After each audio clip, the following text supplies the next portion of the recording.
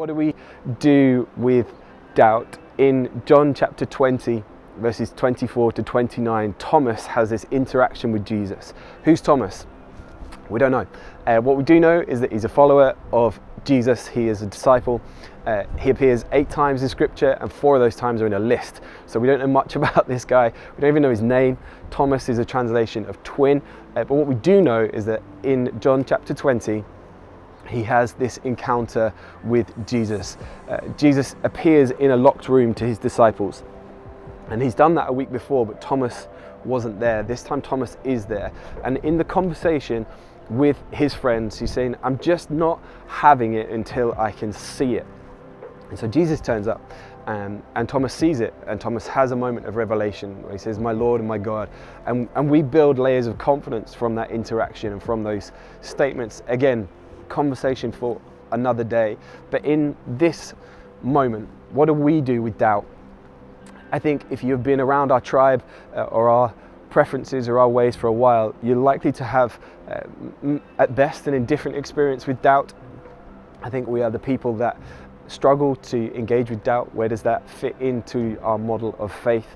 And so I want to give us some things that help us with that. Doubt is real, doubt is okay, and I think Jesus teaches us and tells us in this exchange with Thomas and his dance with doubt some things that are helpful for us. I think we can use doubt to fuel our exploration of Jesus. And I'm going to explain what I mean by that. But I want to be clear that don't let doubt be the fuel for shame. Don't be afraid of doubt. Don't be disqualified by doubt. Don't be pushed off of the things of Jesus by doubt. Don't inherit somebody else's opinion about your doubt. Don't let somebody else shape your encounter with Jesus because you have doubt. Thomas had doubt and Jesus welcomes him. In fact, Jesus presents himself to Thomas. Thomas doesn't do much of the heavy lifting in this space. He just says, hey, until I see it, I'm not sure. And so that teaches and tells me that doubt can be fuel for an exploration of Jesus. Jesus is not any less Jesus because you doubt. I hope that makes sense to you, but there are 3 things really quickly to help us engage with that. You need to be around people telling their stories. You need to hear resurrection stories. You need to hear where people have encountered Jesus. And so if you are somebody who follows Jesus, who knows Jesus, who loves Jesus, who's apprenticed to Jesus, please tell your story. People need to hear of your encounters with Jesus, because in their dance with doubt, you are showing them the hands and the side of Jesus. They need to hear those stories. So if you are struggling, if you are engaged with, if you are confused by, if you are having your own dance with doubt, ask somebody who is apprenticed to Jesus for them to tell you their story. Second thing, community. They were together. They were together. They were together talking about Jesus, and he showed up.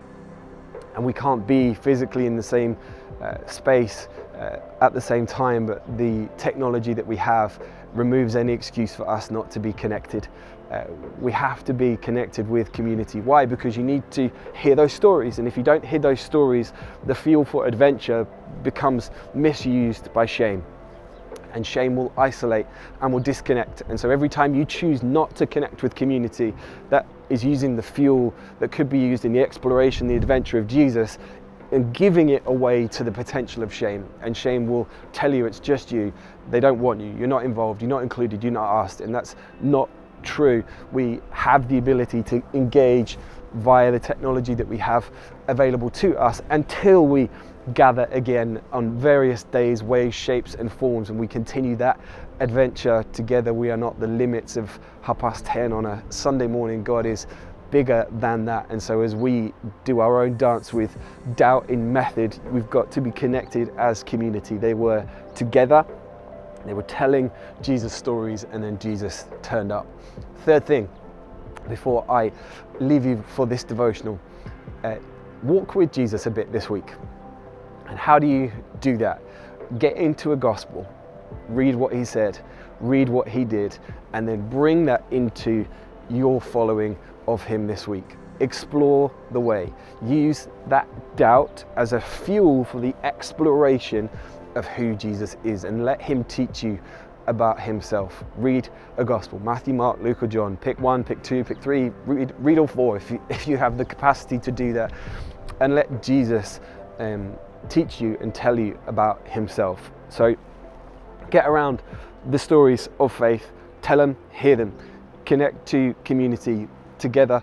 Got to invest in that fuel for adventure together, not letting shame have any space or room to maneuver in that, and then explore the way.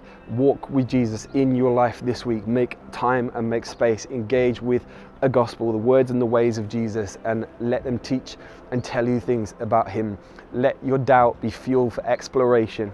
There's no shame in doubt. Jesus will present himself to you in it. Be brilliant. If you want to have a longer form conversation about this, get in touch. I have some thoughts that I think would be good for us to chew on together. This video is already too long, so we need to get on with it. Be brilliant. Read John chapter 20. If all else fails, read John chapter 20 today. Be blessed, be brilliant, be bold for Jesus. We'll see you soon.